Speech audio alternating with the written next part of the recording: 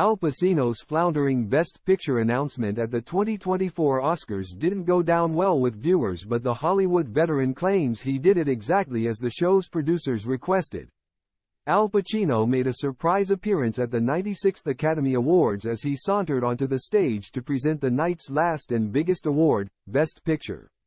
The 83-year-old's announcement followed a night of hit-and-miss comedy from ceremony host Jimmy Kimmel and unfortunately didn't land quite as well as the film veteran would have hoped. After being on the receiving end of a relentless amount of online backlash, the Scarface legend has spoken out, saying he only did exactly what producers asked of him. In a lengthy statement shared with TMZ, the actor claimed that not naming any of the category's nominees was not his choice but insisted on by the producers, as the 10 films were highlighted individually throughout the ceremony. He explained that he was simply so honored to be a part of the evening that he didn't even question going along with whatever he was asked to do.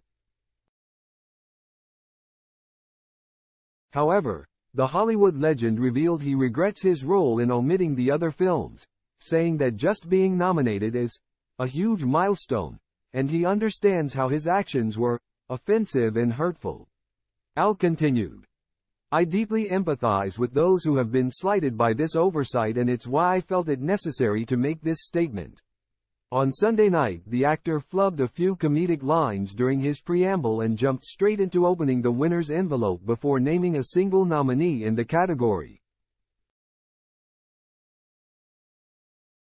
It took just 45 seconds from the moment the actor first appeared to the winner's announcement, in what viewers initially thought was a confused blunder on Al's part, as he said, 10 wonderful films are nominated, but only one will take the award for Best Picture.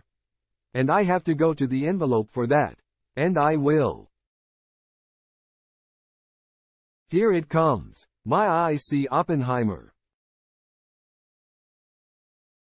The moment was so rushed even the live audience was uncertain, as Al had to reiterate his point and begin listing the film's producers for applause to begin and Christopher Nolan's cast and crew to start walking to the stage.